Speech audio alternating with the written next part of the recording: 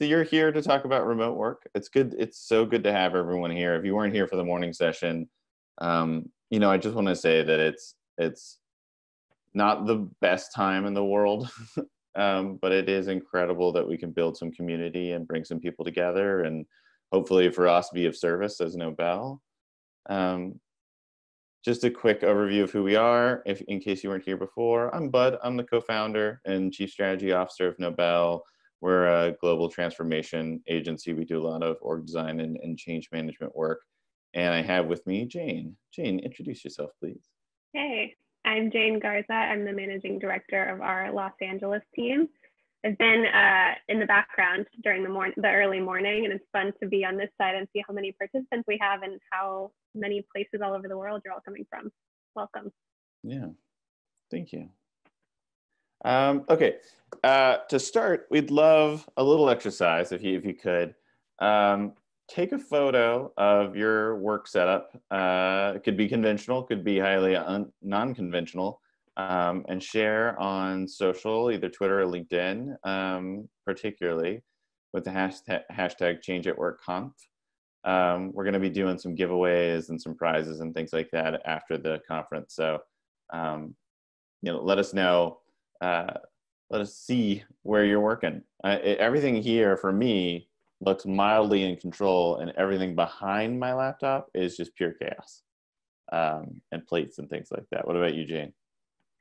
I mean, yeah, because we're running this webinar, I have like 10 stations and various screens in front of me, but it looks very calm, hopefully, in terms of what you see.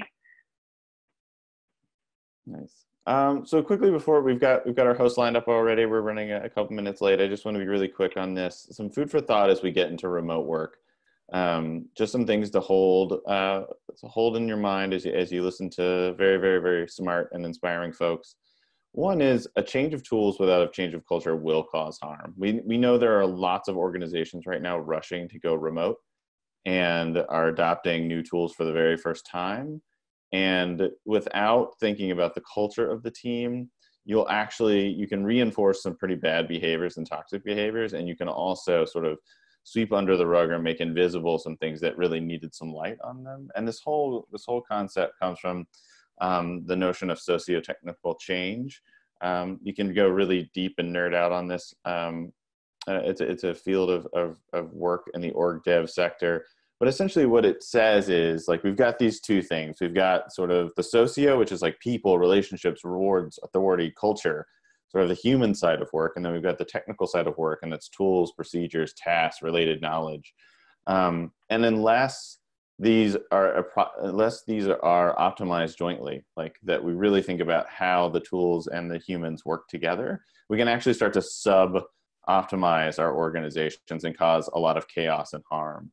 And I think that's what we're going to talk about today, that it's not just about tools. Like, there's so many companies right now just rushing to talk about tools. And I know probably anyone who wasn't already remote is thinking like, my God, what tools do I pick? But we want you to also think about what's the culture side of it. And so I'm going to hand off to Jane to really talk us through what it's like to go through that process, because in our organization, she's the one who's thinking so often about how we can empower our teams with tools, but she also has a deep understanding of the change process itself and understands that it's not just about adopting a new tool. It's really about bringing people along through that journey. So Jane, I'm going to stop sharing and I'm going to hand it over to you. Great. Okay.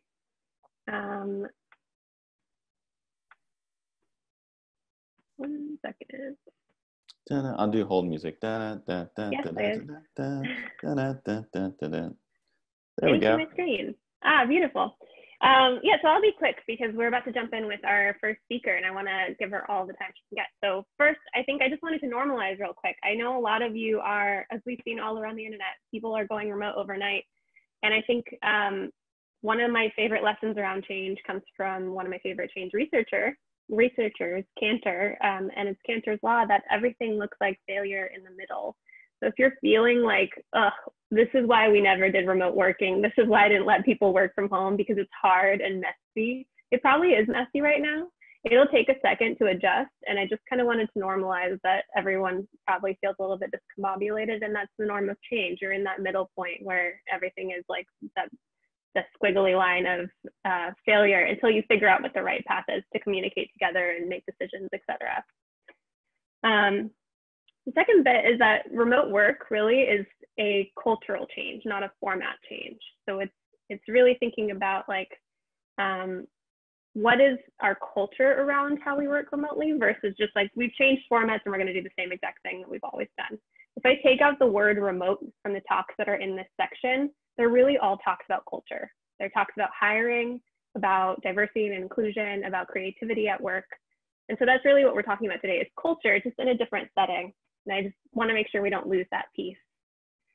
And to Bud's point, at the end of the day, I think our gut impulse around remote work is what is the right tool for remote work, where really it's like, what are the right behaviors and rhythms around those tools? How do we make sure we're meeting at the right time, making decisions in the most public ways, et cetera, so that those tools help supplement our culture versus the other way around, we build everything around the tool itself.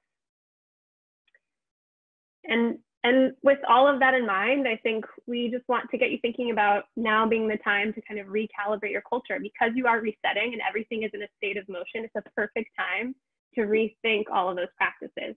Everything is sort of in flux right now for a lot of us, a lot of uncertainty, and it really is like wet cement right now. So what better time to rethink, like, is that the right meeting to have at this time? Is that the right way to make this decision? Maybe we should try a completely new strategy. And I'm hoping that these talks will kind of guide you there.